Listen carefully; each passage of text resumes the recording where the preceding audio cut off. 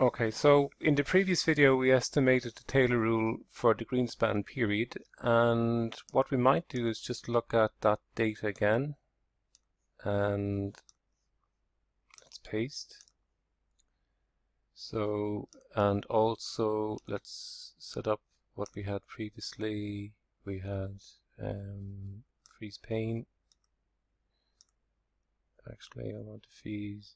Let's undo that.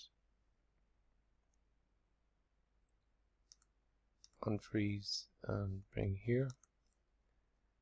And do it again. Freeze pane.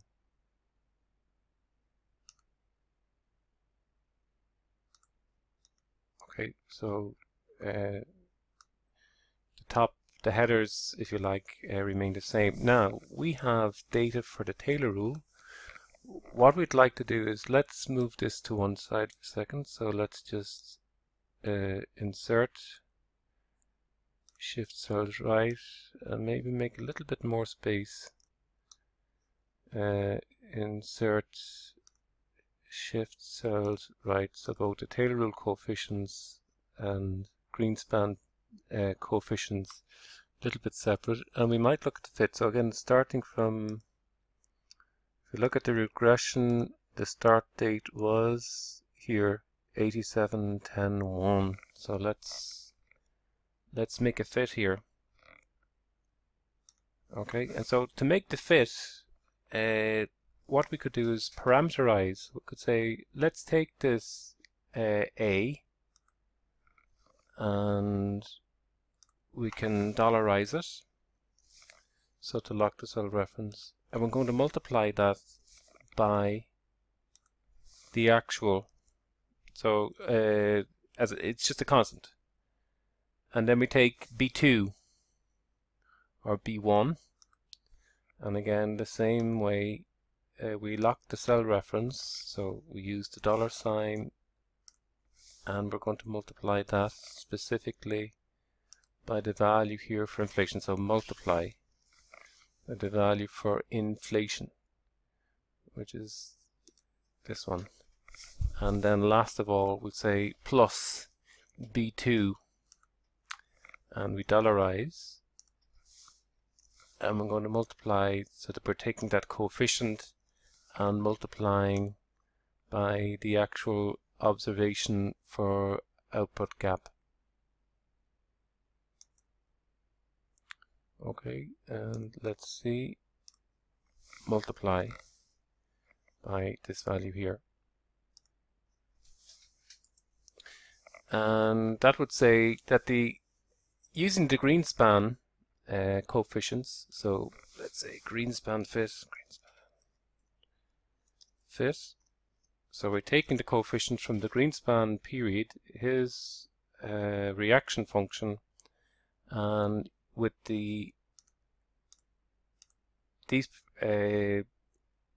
with that level of inflation and that level of growth cap, Greenspan would have had interest rates on average at about 7.3, which is a little bit higher than the actual. So let's take that and we'll pull down, and we'll bring it up to 2006, the first quarter. 2006, one more. And we can have a look at the reaction function. So let's just visualize this. In fact, before we do that, maybe we'll set up the Taylor rule. Okay, so again, we could take this relationship again. We could copy it, escape, and paste again, home paste. And instead of taking 135, we could take the values at 132. So you'll notice here 132, 132, 132, and that parameter, right? So we have the Taylor rule coefficients. Okay, and so Taylor rule. So Greenspan was a little bit more relaxed than the actual Taylor rule fit. So what the Fed funds rate would have been if it stuck rigidly to the Taylor rule. Okay, and let's take that and bring it all the way down. Okay, and 6.3, and we have the actual Fed funds to compare against. Okay, so what we can do is we can look at all three and compare, right? So we could visualize this. So let's go to insert.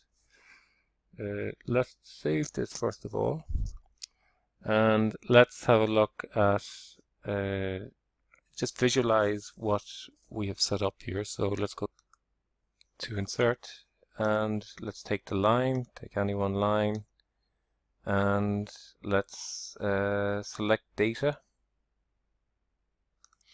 and add and actual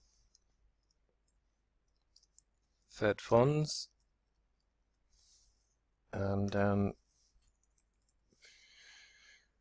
the actual Fed funds. So we start from 19 last quarter, or let's see, yes, last quarter 1987. So we take this value up to 2006 first quarter. So this period here, and click OK, and then we'll edit, and we'll use the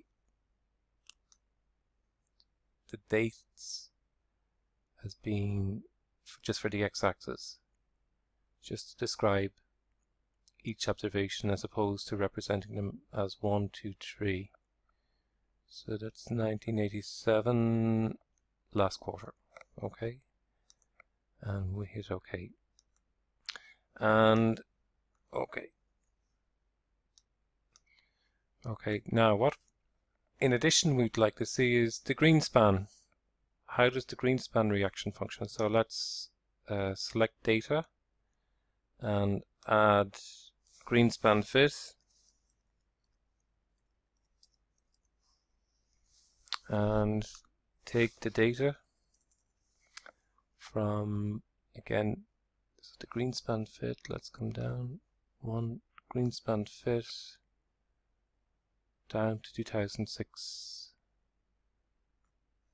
and hit OK, and let's just eyeball this for a moment. And so this is the reaction function. This is the actual Fed funds rate, and this is what on average would have been the policy over the period. So the Greenspan fit represents, if you like, an averaging out of policy reactions.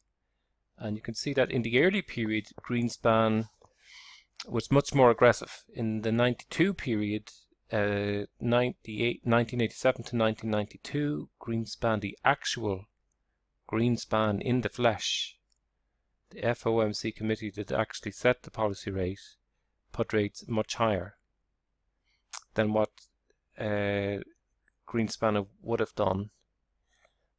But we noticed that in the early period, in the early 2000s, the actual Fed funds rate here was kept much lower. So the true Fed funds rate, Greenspan, the true Greenspan period, reacted much more sluggishly from 2004 to 2006.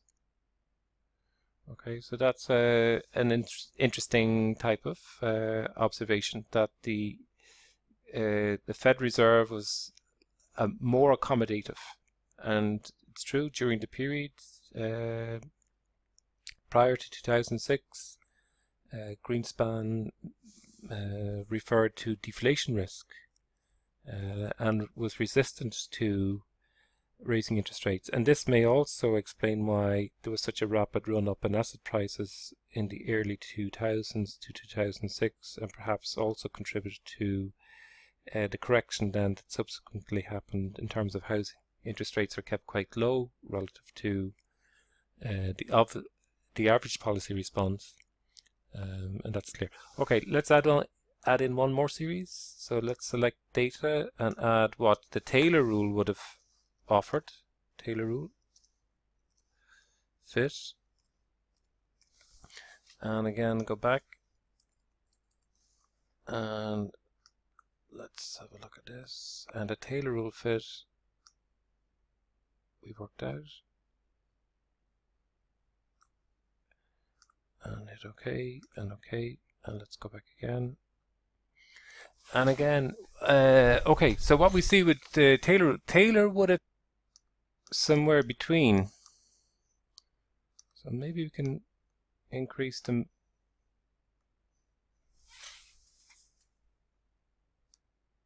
Just bring this over. Okay, and bring it back. Okay, what can we offer here in terms of interpretation of setting the Fed funds rate? Taylor was somewhere in between. The Taylor rule would suggest policy would have been more accommodative than the way rates were set. But again, what we might, I mean, an insight here was that Greenspan took up the FOMC chairmanship after Paul Volcker, and potentially this actual Fed funds rate reflects a little bit the culture of the previous FOMC, which was very aggressive inflation. The Taylor rule fit, so the actual Fed funds rate was high. Taylor rule would have said didn't need to be so high. The Greenspan reaction, if you take Greenspan in terms of overall fit for the period, would have been more accommodative. There's a coalescing during this 94 period, 90 to 94, 90 to 91. Rates were cut substantially, reflecting the fall in output and the US going into recession.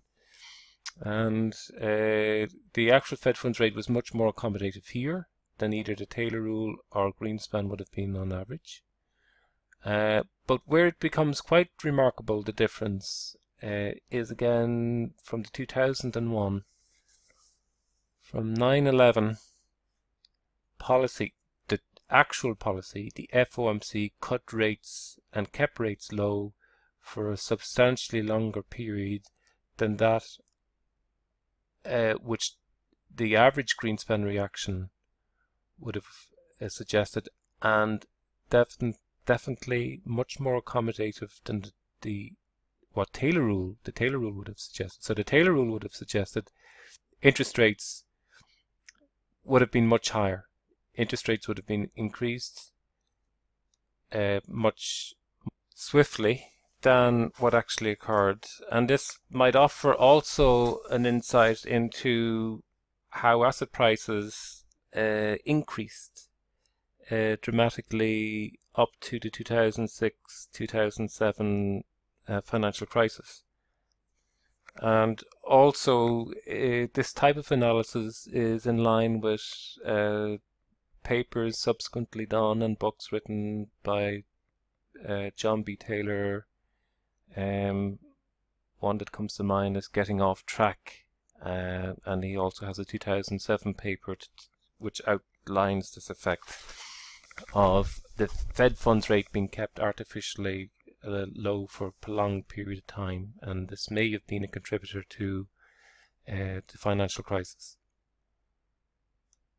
Now, this type of analysis, this is what the Taylor rule tends to offer, that we can construct benchmarks against which we compare actual policy rate setting. Some of the analysis here obviously a little bit flawed because the measures of inflation that government tracked may have differed. No official inflation target was announced. That only came in the Bernanke period. The growth gap estimation may not, the actual data confronting Fed funds, FOMC committee, data was substantially revised. So some of the analysis here obviously